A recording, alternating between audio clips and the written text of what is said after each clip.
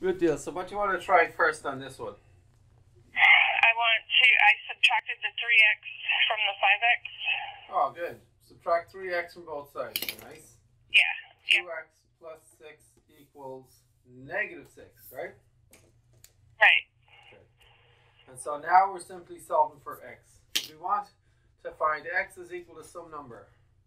So I'm going to get this little x guy in his own. So that's why we subtract 6, right? Right. And now we get 2x equals. Now, this is negative 6 and another negative 6. 6 bad guys and then 6 more bad guys. That's 12 bad guys. Or, right. I'm in debt by $6. I spent $6. Now I'm more than that. I'm in debt by 12. Right? Right. And then we just divide by 2. And x is? Negative 6. Very good. Yep. That's all that I is. did do that one right. All right. And I'm just going to do that another way just for fun for anyone watching from home. You might have decided to do something else, and it's perfectly fine. Like I said, there's lots of things we could do. We could start out by, I don't know, adding 6 to get rid of this thing, right? I could add 6.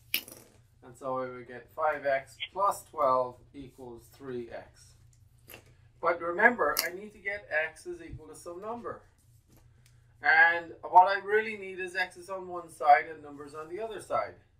And so at this point, I need to actually get rid of that. This is the guy that's complicating my life because I already have a number here. That's great. I just need all the x's on one side and all the numbers on the other.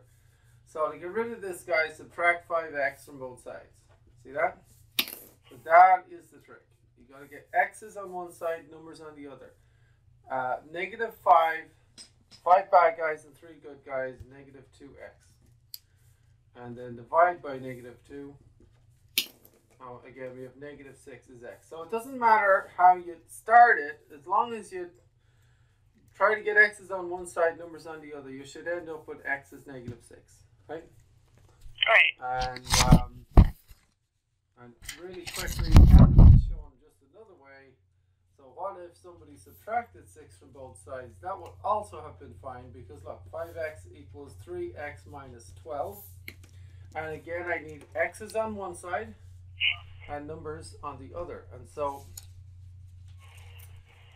I want x equals to some number, right?